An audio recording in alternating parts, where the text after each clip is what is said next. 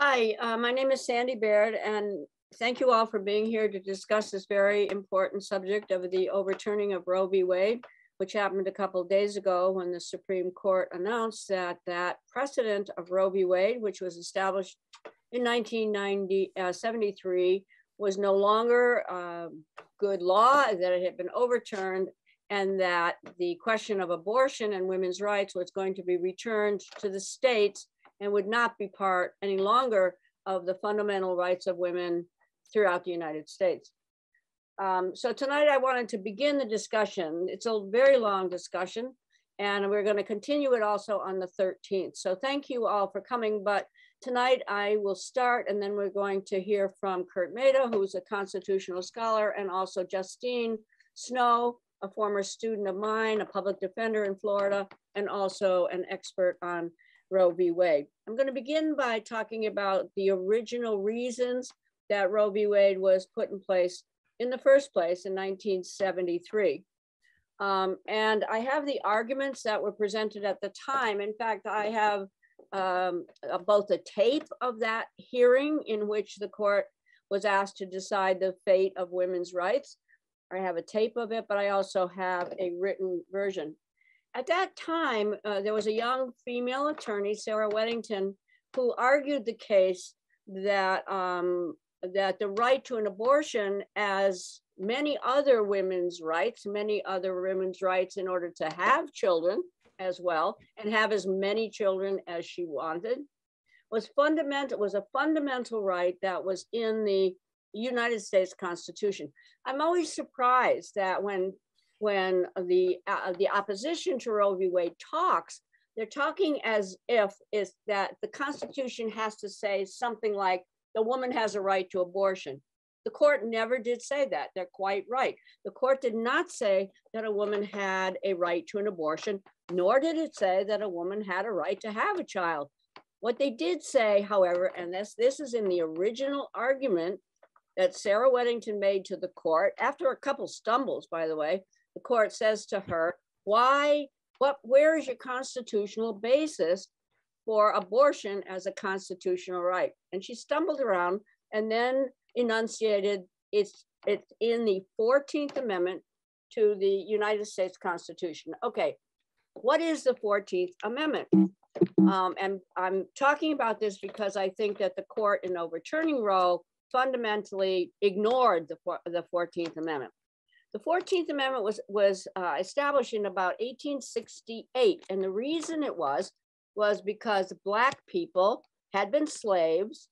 They were emancipated during the Civil War. They had no real legal status at that time. Nobody knew what they were. Were they citizens? Were they property? And so the 14th Amendment says the following: all persons born or naturalized in the United States and subject to the jurisdiction thereof are citizens of the United States and of the state wherein they reside. No state shall make or enforce any law which abridge the privileges or immunities of citizens of the United States, nor shall any state deprive any person of life, liberty, or property without the due process of law. Sarah Weddington argued, therefore, that the person to be protected by the Constitution was the person that was born, okay? And that person, of course, is the pregnant woman in the case that we're arguing about. And because she is a born person, she has all the rights of the citizens of the United States. That means the due process of law, and that means essentially the right to make her own medical decisions in the privacy of her own conscience, as well as men have the right to make decisions about their bodies. Women were entitled to the same protections. Since so that's the 14th Amendment, and that's what the original Roe was decided upon. I'm going to let Kurt talk about and Justine talk about why that was overturned.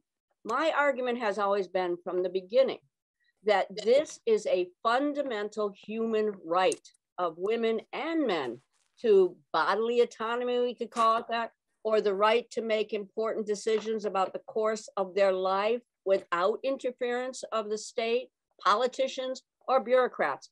That is the fundamental right of all persons born in the United States, are citizens of the United States, and are entitled to the equal protection of our law. That was what the original Roe was decided upon.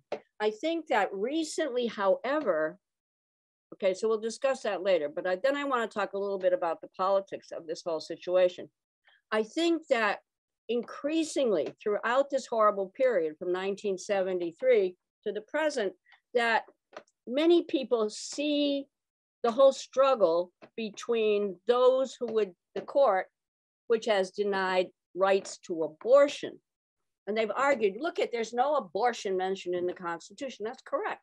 That's correct. Nor is appendicitis, nor is, vaccines injections either. None of that is also mentioned. What is the purpose of the Constitution is to protect the rights of citizens born in the United States or naturalized in the United States. That is a fundamental right that the court decided pertains to women. That's all gone now. And I think largely the argument against a lot has been mistaken. I think that many, even pro-choice advocates have sort of not seen this as a fundamental human right. They've seen it as some right that a pregnant woman has to an abortion. No, because she's a citizen, because she's born, has the right to ask for constitutional protection of her fundamental rights to make her medical decisions on her own without the interference of big shots from the government or big courts or big bureaucrats. It is her fundamental right, as it is the fundamental right of males, to determine their medical best interest, free and clear of the state. Okay, so I'm going to stop there for a moment, but because I wanted to mention, I want, of course, the others to talk also, because I want to know, so then the court made another decision, which I did want to address. So the court, in denying this human right, returned the question to the state legislatures. Now they're arguing, including Tucker Carlson makes this argument every night, that that's democracy at work, that a state legislature representing the people should be able to vote on this. You don't allow votes on fundamental human rights. If it's the right to speak, the right to go to church or not to go to church, that's a fundamental human right outlined in our Bill of Rights. Nobody gets a chance to overturn that by a vote. They don't even, human rights do not get voted on. They are inalienable. In our own wonderful words of the Declaration of Independence, these are human rights that no majority can deny you. So that's the two elements, but the court got away with this decision because they wanted to, is what I think.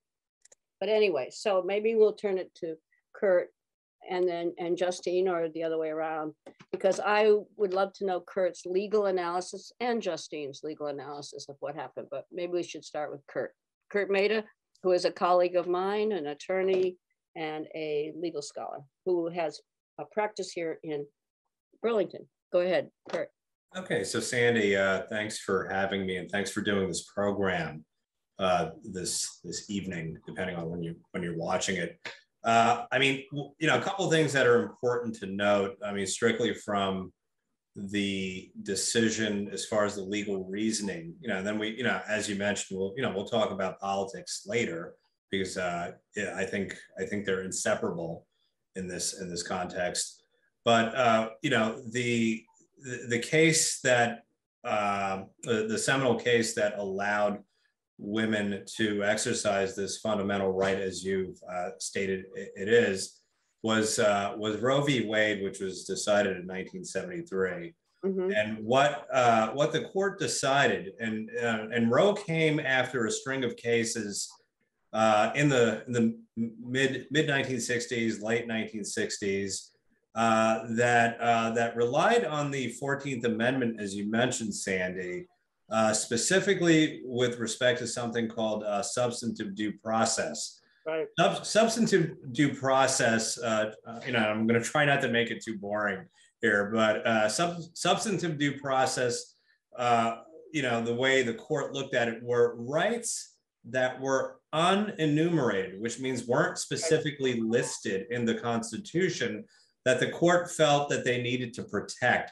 So what Sandy mentioned a couple of moments ago, as fundamental rights, she referred to things like freedom of speech, freedom of worship, going to the church or wherever you go to pray, to assemble, to publish. These are enumerated rights in that the Bill of Rights, the first 10 amendments to the US Constitution, specifically mention these rights, thus they are enumerated.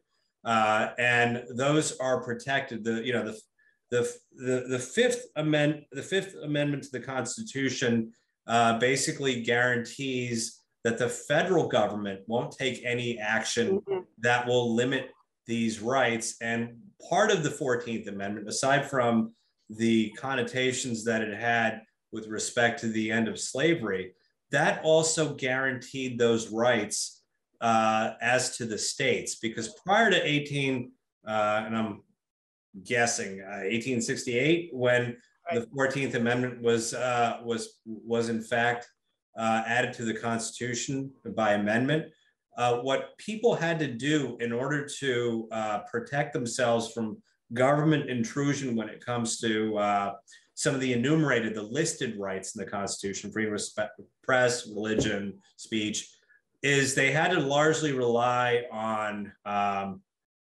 state constitutions themselves, as well as state laws, because if they went to a federal court said, well, the Fifth Amendment, that only guarantees the federal government from not taking action.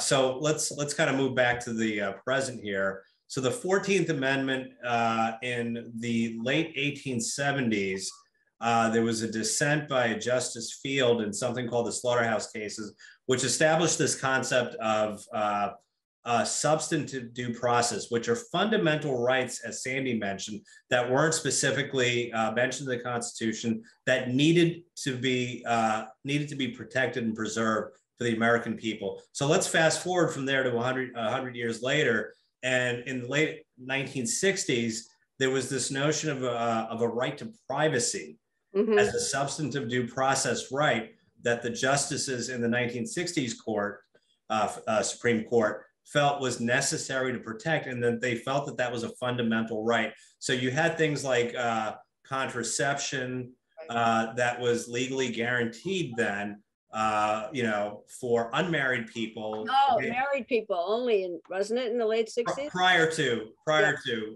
the big case with respect to contraception was Griswold versus Connecticut. And then you had right to marry cases. And then, of course, the big case in our discussion today, Roe, which said that, essentially that not that abortion is protected, but a woman's right to an abortion because of her fundamental privacy rights to make a decision as to, what she wants to do with respect to child rearing, in that whether to have children or not, that was protected by her right to privacy. And what the court basically in Dobbs, the current case that overruled Roe, was stating is that that essentially there is no protected right to privacy with respect to abortion. Right.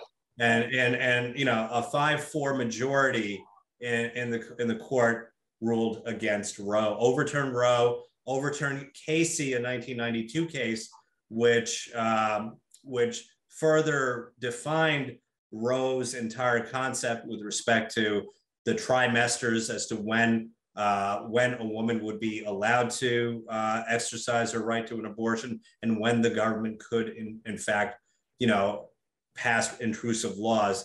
Right. The 1992 Casey case broke up the concept of trimesters and talked about fetal viability. Right. And that was, you know, basically assessed as 6 months, 24 weeks, but subject to change. Hey, can I correct? I think that the vote though was 6-3. 6-3 with respect to the Mississippi statute. Right. But in terms of overturning Roe, it was a little closer. It was one closer. It was 5-4. Wow. Everybody noticed today that Stephen Breyer resigned as of tomorrow. Did you see that today? I saw it late afternoon. He must have been in the dissent, correct? He was in the dissent. He stayed in long, so he knew it was coming. He stayed in long enough to issue a dissent, and then he's off the court tomorrow at noon. Anyway, Justine. This is Justine Snow. As I mentioned, a student that graduated happily for me from Burlington College, except then she went away to Florida. She's a public defender in Florida, and she has thought about this issue many times. Justine. Hi, Sandy. Thank you for having me again. I always love joining on Wednesday nights, brings back good memories. Yeah, I mean, just backing up what Kurt says, that's really what the opinion comes down to. It is a 213-page opinion, just if you want some light reading. Essentially, what it seemed like the court went through is if it's not an enumerated right, they then decided, is it deeply rooted in our nation's history? And they go through that analysis and determined that the right to an abortion or abortion is not deeply rooted in our nation's history. And then they went through the history of the criminalization of abortion prior to Roe. Mm-hmm. And it seemed as though they were saying that was more deeply rooted, or at least it supported that the right to abortion was not deeply rooted in the history. One of the things to mention was that in one of the concurring opinions from Justice Thomas, who was also present on the court in the with hetero non-hetero opinion in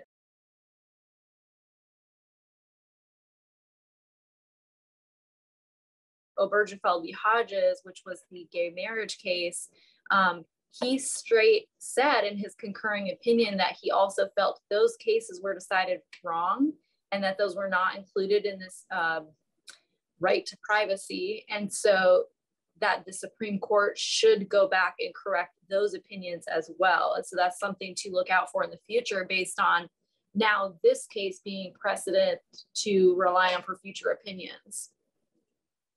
Okay, with that, I might mention something else. I want to read you something from the original argument of Sarah Weddington, because these were the enumerated rights that she did say were enumerated when it comes to the private matters of marriage and the family. She says, the court has in the past held that it is the right of the parents and of the individual to determine whether or not they will send their child to private schools, whether or not their children will be taught foreign languages, whether or not they will have offspring. Remember the eugenic cases when they decided certain people couldn't reproduce? And then the right to marry, which was the Loving case. And in the Loving case, it overturned the laws in, I think, Virginia, which did not allow Black people to marry white people. Anyway, these issues of marriage, the family, and sex have all been considered as part of your fundamental rights to make these decisions yourself without the overbearing nature of the government and politicians. So that's where we stand. Let me just say one thing now about where it does stand. It does not mean at this point that abortion is criminalized. And by the way, I want to ask a question. When you're talking about criminalizing abortion, what has been the case before Roe was there was only one party that ever was criminalized in an abortion case. That was the doctor. A doctor here in Vermont, up until 72, in a Vermont case, the doctor could not perform an abortion. If a woman did it herself, there was no crime. That's when in Vermont, essentially that law against doctors was overturned. And therefore there was a vacuum. In 1972, in the Jacqueline R case, there was virtually a vacuum because abortion was decriminalized, right? So at that point in Vermont, there were no laws against abortion at all. And it was in that vacuum that people like me and others, Sally Ballin, who's here, and other people formed the Vermont Women's Health Center and became the first legal abortion providing service in the country, I believe. Okay, so anyway, any thoughts, questions? Yeah, I mean, I think, you know, what Justine said towards the, you know, at the end of her piece, it's really critical. You know, I know it may come across by some people as alarmist, but, you know, and just to be clear about that is that what Justine mentioned was that Justice Clarence Thomas, who wrote a concurring opinion, specifically mentioned the possible need to revisit some of the other cases that were based on this substantive due process right of privacy, that they need to be revisited. It's really important to remember the entire concept of substantive due process came about in the 1870s from a dissenting opinion in a case. So, you know, I know some people may poo-poo the whole thing that, okay, well, we're not going to go back to, you know, looking at contraception or looking at, you know, the intimate lives of people that are not heterosexual or the right to marry, but it's not completely out of the realm of possibilities that that the court could revisit some of these cases if they're contending that is badly decided law. Right, I understand that. I want to focus though somewhat on the damage this has done to the lives of women and girls now, right this instant. The people most damaged by this is that women and girls can no longer make decisions about their pregnancies. Andy? Yeah, Eric. Jay, in the chat room said, I thought you said before, but I think Eric's muted. Muted. Can't hear him. Yes, I was reading, I think it's a question from Jane, who said, Sandy, you said before, but I could be wrong, that those not born yet are not considered citizens and don't have protections covered by the 14th Amendment. Correct. Could you elaborate on that? Yes, because fetuses are not born. They're not therefore defined by the 14th Amendment as persons. Born persons have the right to due process and the right to be protected by the Constitution. You're absolutely right. The fetus, the embryo inside a woman's body is not at this moment a person under the laws of the United States.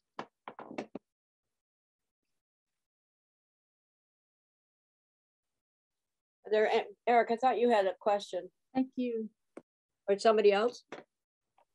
So Sandy, I guess just to kind of ask a question, where is this going? You know, a number of states had passed trigger laws once the last Supreme Court justice was appointed, Amy Coney Barrett, assuming that there was going to be a case that was going to go up the chain to the court that was going to overturn Roe. So I think that there were about 13 states that passed these trigger laws, which essentially immediately put a ban on abortions the moment Roe was overruled. There's talk about the possibility of criminalizing abortion, and and thus, you know, resulting in a 50-state ban. Because I mean, if the definition of an abortion is indeed murder, then how can there be some? Wait a minute. Okay, correct. I'm saying that how can some states allow it and how some states, you know, won't? So I mean, where is this going? I'll tell you what you're kind of hinting at. What I think is going to happen is the same thing as it always was. The doctor will be criminalized. That's it. I don't think there's anyone that although no, there are people who would criminalize the woman for having an abortion. That has never been the precedent in this country, never. However, these people are so intent on controlling women's bodies, they might in certain states pass a law that punishes the woman for doing an abortion by herself or by one of these pills. They might. I'm just going to talk about the status again of life before Roe and in Vermont before Sally, correct me, Beecham versus Leahy, right? That's the name of that case, correct? Beecham versus Leahy. At that time, there was one person who committed a crime if they did an abortion, and that was the doctor. It was never a crime for a woman to do it herself. I believe they're going to go back to criminalizing the doctor. I don't even the most, I think, whatever you want to call the pro, I don't know, I guess I have to say pro-life, but they're not pro-life in my mind because they're not pro the life of women and girls. So Sandy, I do just want to jump in. Prior to Roe, there were 4 states that did criminalize women for abortions: Arizona, Delaware, Idaho, and Oklahoma. And from my understanding, some of the trigger laws in some of the states do criminalize women for seeking an abortion, attempting to seek an abortion, or getting an abortion. I think we should check that before we know for sure, because I think that's the Texas law. No, the Texas law is a civil thing. It's not a crime anyway. The Texas laws that were passed makes a person maybe liable for a lawsuit for damages if they assist a woman at all in getting an abortion, but it's not really a crime for which a person could go to jail. It is a civil liability penalty that they could be sued for monetary damages. So it's pretty restrictive too, but it's not yet a crime anywhere that I know of. I mean, it might have been before Roe in certain states, but that was not the case here. But the doctor was criminalized, which of course made women go crazy and find other ways to get abortions. And they died. It was the second cause of death of women. And obviously these, I don't know what to call these people, these anti-female women forces don't care about women's and girls' lives. They care really only about the fetus. I mean, I can't see it any other way. Can anybody else? I don't think they really care about the fetus either. No, I know. I think they really want to control women's sexuality. I do too. I absolutely. Life.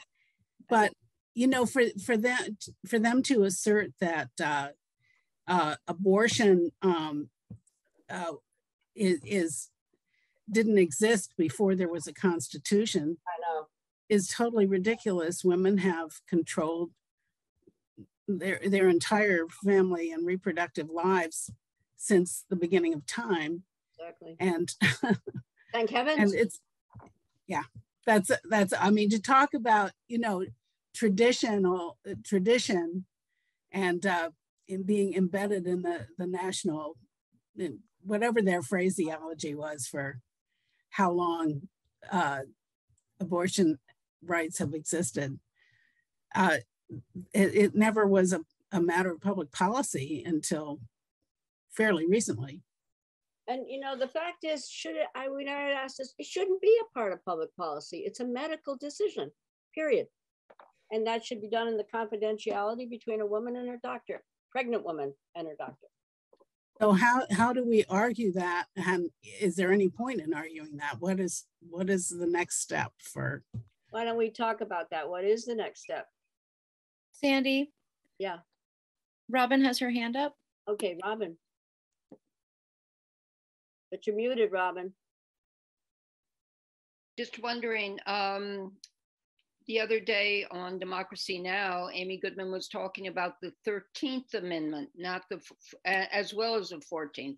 Right, but it didn't apply in the argument. It says neither slavery nor involuntary servitude. Right.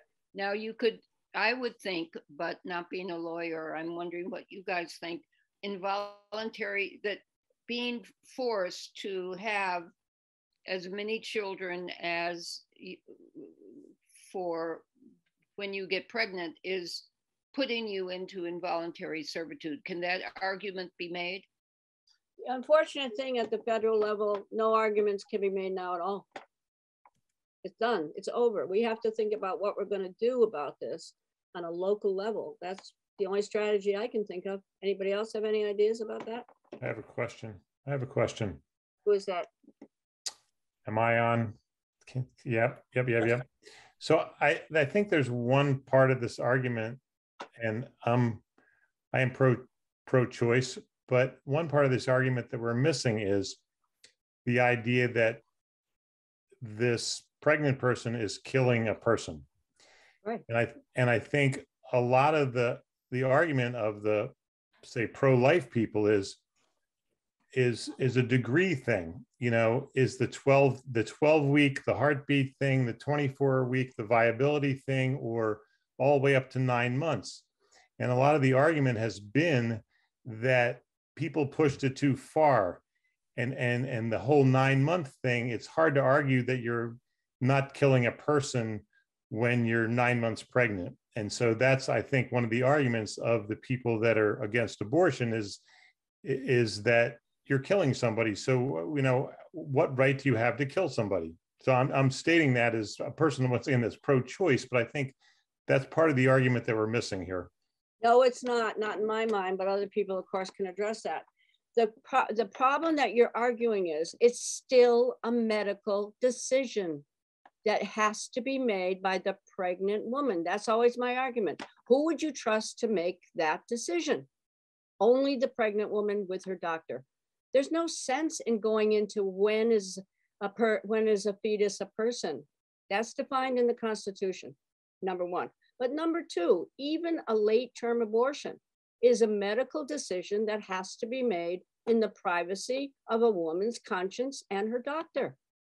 The question that you're asking is a question that's always asked about, you know, the development of the fetus, but it still is the right of a woman with her doctor to make her own medical and conscientious decision. It really, it's over. There's sometimes when late-term abortion has to happen. But Sandy, isn't Pete's point valid in that he's framing the argument from the other side? Sure, and that's why these, you know, for example, you know, Roe delineated this very detailed trimester scheme, and then Casey talked about fetal viability. Right. And then, you know, I think about a year or two ago, there was this statute, a state law passed by Texas called the Texas Heartbeat Act. Yes. Where Texas basically stated that if they could detect embryonic activity or fetal cardiac activity, at that point, that was considered, quote unquote, a person.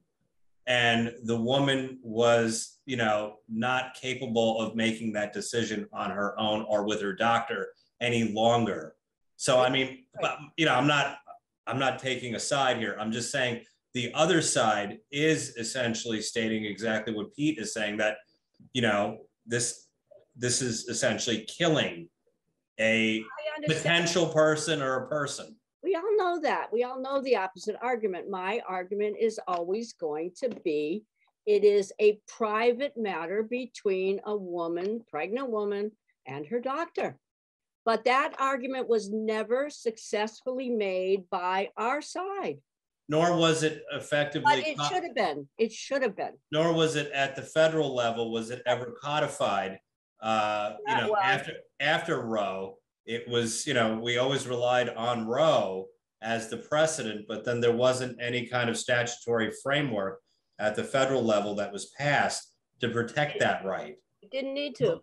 Well, I think that, well, I mean, look, I mean, you know, if you look at the context of civil rights, you know, the 13th, 14th, and 15th Amendments were pretty, you know, pretty explicit on what that meant. However, you still had the Civil Rights Act of 1964. You had the Civil Rights Act of 1968, which put in further protections to buttress those 13th through 15th Amendments. So why wasn't something similarly done? I have no idea, because at that point, the court had decided that it was a fundamental human right of women and girls to make that decision in their own conscience. They are moral agents. They are capable, rational human beings. Those are the only people, women and girls, involved in this decision. And that's what they decided in Roe. And they merely overturned that right and disempowered women all over this country. And I don't know. Where's this going now? Ask the audience. I think we need to hear from the audience. Where do you think it's going? Sandy, Jane has her hand up. Oh, Okay, Jane? yeah, yes, thanks. Yep. What I wanted to say, if you consider, I think that that argument about the fetus being considered a human being is very pertinent, because if you allow abortions, then you can allow people to kill anybody that they want to, by allowing abortions of a fetus as a person, and a fetus as a protected, and then it gets into the absolute right to life. We don't have an absolute right to life, obviously, since we go to wars at the drop of a hat. Right, you're right. And we have the death penalty. But then Jane makes an important point. You know, another substantive due process right that was up for discussion in the 90s was physician-assisted suicide. Right. And they tried to get that in under the rubric of a right to privacy. You know, me making a private decision with my doctor about, suffering an immeasurable amount of pain and wanting to end that pain. So I should have that private right. However, that the court struck down that, that option for people. One reason I think, I'm not going to get into it because I don't know the reasoning, but of course they struck it down because when you commit suicide, it's homicide, and it's punishable by law, and it's the death of a person. The fetus is not a person. Right, but at the end of the day, both decisions have, a element of Judeo-Christian thinking, morality behind them. That this is killing. Right, you can't kill a person. I agree with that. You cannot commit homicide. I totally agree with that. You cannot commit infanticide either. You cannot kill people. So do you see any prospect of, and I know we have people from different states, on the call here, so forgive me, but do we see that the right for women to make reproductive choices preserved in Vermont? Well, I think maybe I could ask some of the people that I know. I'm involved in that struggle too, but there are people here that are really more deeply involved, I think, at this point, like Sally or Beth Sachs. So maybe, what are your thoughts about that?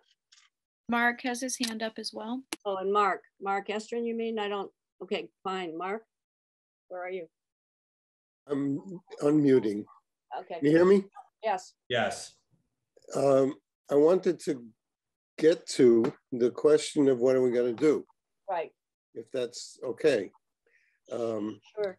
And one of the things I think we can do and can easily do is create a public organization of people who will assist people who need to come to Vermont in order to get an abortion. So for instance, you have a room that you can offer for short term. You have a couch people can stay on. You have transportation that can be used locally or statewide. And if there were such an organization that had a public face, the model that I'm thinking of is there's something called couchsurfing.org, which is terrific. And it used to be free to people who would open their houses if anybody or the traveler needed a place to stay. And we here did couch surfing on both ends, and it's wonderful meeting people then, especially the kind of people who are willing to open their homes. And so I would suggest that even this group of 15 people could constitute an open home transportation system within the state for people who need to come here, stay for a while, get to wherever they have to get. Okay, I think Eric wants to add something. Yeah. Also, what can we do? You know, this ruling will affect the new American community. Because also most of them don't have access or don't know much about contraception. Because in this, so they will, I mean, I don't have the figures, but I will suspect that abortion will be sometimes and you know, I've seen that in Africa. So it could be replicated here as a way to do contraception. Right. So as much as effort should be, you know, deployed to allow people to have access to an abortion, we should also, when it comes to the new American community, put an emphasis on contraception and, you know, means to avoid going to that place where you can be in trouble. I also have a question which is technical. I mean, I'm pretty sure that the debate will evolve into what is a human being, at which age. Because my daughter in France was, you know, I was able to recognize her when she was 6 months, a fetus. She was a fetus 6 months, then I could go to the à la préfecture to say, I, Eric Agnero, recognize Eloane, that being is not born yet. Is yours? Yeah, but I was able to do a birth certificate in advance. That's you know what you can do in France. It was very responsible of you as a father too. It was. Yes, but you know, so I'm pretty sure that we will evolve towards like the definition of what is a human being, at which stage of the fetus you are considered. I don't know if such a thing can be envisioned. No, not under American law. A fetus becomes a person once it's born. Now that's still part of the 14th Amendment. What the court said, however, was that none of that was pertinent. What the court said was that this is something that should be debated in legislatures. Well, I don't agree with that. I think that this was a fundamental right guaranteed to women and girls to make this decision. And the court obviously does not agree. So it's up to us to figure out, therefore, what next? What are we going to do next? Justin has her hand up. Who? Justine has a comment. Yeah. So I just want to go to, I think it was Mark's question about coming together and offering homes. First, I want to say, as someone in a state where abortion is probably going to be very dangerous soon, that's a dangerous statement to make on a recorded system out loud. And I just want to explain why. There are organizations nationwide that do that. They're called abortion funds. If you are looking to help people in that way, come to Vermont and get abortions. You can join or donate to an abortion fund. You can go to abortionfunds.org. They are trained. They know how to move people secretly where these people are not later going to be criminalized or sued in their own states. When abortion becomes criminalized in a state and someone leaves a state to get an abortion, there's a very high risk that they can later be criminalized, sued. There are bad legal consequences. So it is not safe to say in open forums such as this, let's all get together and help people who want to travel to Vermont get abortions. But there are ways to do that with people in organizations that have been preparing for this for years because they saw this coming. And that's abortionfunds.org. They will direct you to any in the area and they will tell you how you can assist. And so that's where I just want to direct people to that. As far as what we can do next, I just wanted to touch on that. Each state is going to have different ways that they're approaching this. I will say in Florida, as crazy as we are, currently there are lawsuits that are being put in place because Florida has an express right to privacy in our Constitution. And so Roe was decided under this right to privacy. Florida codified that in our Constitution. And so currently we do have that protection for us right now. I don't know how long it will last because the Florida Constitution can change a little bit easier than the federal one. But so I did just want to put that out there, and that different states are it's going to be a lot of state battles is what I see in the future because of the federal opinion. And the other thing I just wanted to point out is these 3 judges who were put in place by a president who wasn't elected by the popular vote. And so that's a concern, is we have somebody who wasn't elected by most of the country, who put 3 people in who have now made a decision who affects the whole country. And so I think this is another, and not to get off topic, Sandy, but this is another reason to look back at the electoral college system. I understand that, but I honestly think, I really think it's too late to do much in the federal courts. I just do. I think we have to be looking at the local level on how to preserve. I mean, Vermont right now has, hasn't it, Sally, hasn't it codified the right to reproductive decision-making on the part of women and girls? Hasn't that been codified into the law? And isn't there talk of Prop 5, which will be a constitutional amendment? I think Sally or Beth maybe know that better than I do. Do you? Where are you? Well, I guess they don't, maybe. But I do know that there's going to be that the legislature last year passed a law which codified Roe at least into the law. I know also that there's Proposition 5, I think, which wants to make a constitutional amendment to the Vermont Constitution, which allows women to seek abortions. I don't know if it's going to pass, though. I mean, that's a different matter, right? I think Justine, to clarify. What, Mark? Go ahead.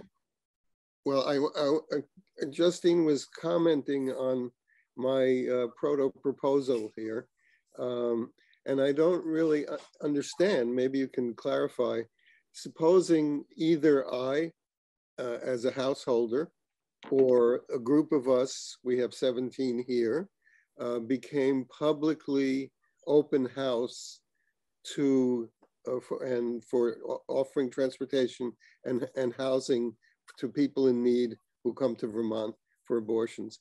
I don't understand what the danger is. What would I be charged with? Aiding and abetting a crime? It's not a crime here, right? It's not a crime until it's federally declared a crime, which hasn't happened yet. And then supposing that happens next year, can you be endangered by a law that was not in place when you committed your quote crime? So can you clarify that stuff? Yeah, absolutely. So you would not get in trouble because you're in a state that allows it. The woman who leaves the state where it's illegal, or anybody who assists her, can get in trouble. So and because we have this digital world where everything you say and everything you write on social media and your phone and everything is tracked, there's a digital trail to everything. And so if someone's living in a state where abortion is criminalized, and let's say, for example, either the woman is criminalized or anybody who is assisting her, which is the trend of a lot of the laws that are in place as of Friday, it's people who are assisting. So if I live in a state where abortion is illegal and anybody who helps me can be charged with a felony, like Alabama, and my friend drives me to Vermont, and you have this post on Facebook or on here or on some type of social media that says, hey, anybody seeking an abortion in Vermont, we have a little underground railroad here, come stay at any of our houses. That's all online. So when my friend and I go back afterwards, they can trace that trail and use all of that in a prosecution of us or my friend or a civil suit of us, because it's all out there. And that's why it's so important. And there's nothing wrong with wanting to help. And I think that's great. And I think it's going to be so necessary for the next however long this is going on, that people are helping, that people are offering those resources. But it's important to do it through those organizations that have trained for this. and that are prepared and know how to do this in a way where there's not going to be a trail and where people aren't going to be endangered legally or criminally in the state that they are coming from. And so that's where I hope that clarifies that. There's some people in the chat, I think, right? Or Pete, or no, Yeah. who's Pete? Yeah. This is about Proposition 5, because we started talking about that. So in 2019, Vermont did guarantee women the right to an abortion. Proposition 5, although Vermont Digger recently wrote an article saying it was redundant, is not really redundant because it has very vague, broad language that would basically allow anyone, male or female, to alter their reproductive systems at any age. And this is a problem because this isn't about abortion. This is another thing that unfortunately is being promoted about children being allowed to decide, or their parents even, that at the age of 10 that they've been born into the wrong body and want to change their reproductive system and remove perfectly healthy body parts. So this thing that's being voted on, and the other thing which I've read legal writings about, if the federal government decides to say that abortion is illegal, no matter what Vermont does in this constitutional bill, it won't override what the federal government says. Wait a minute. Okay, so yes, that's correct. So Proposition 5 is very vague. You have to read it, and unfortunately, it encompasses way more than just a woman's right to an abortion. The 2019 law specifically stated abortion. The bill that we're voting on in the fall says it gives the right to any person to be able to decide, get reproductive autonomy.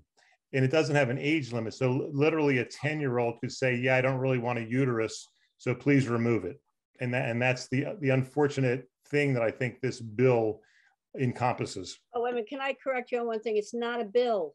It's a vote, I believe, on a constitutional amendment. Correct. It's worse than a bill. Well, it would change our Vermont Constitution. Correct. Sally, did you have something to say?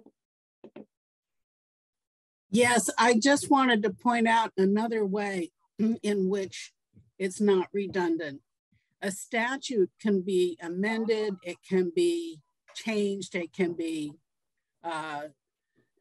it's not a permanent thing, and another different legislature could make it be completely different, make it be useless. The only way to really protect abortion rights is to have a constitutional amendment. But I think the point that was just made about how broad it is problematic as far as it actually passing this November.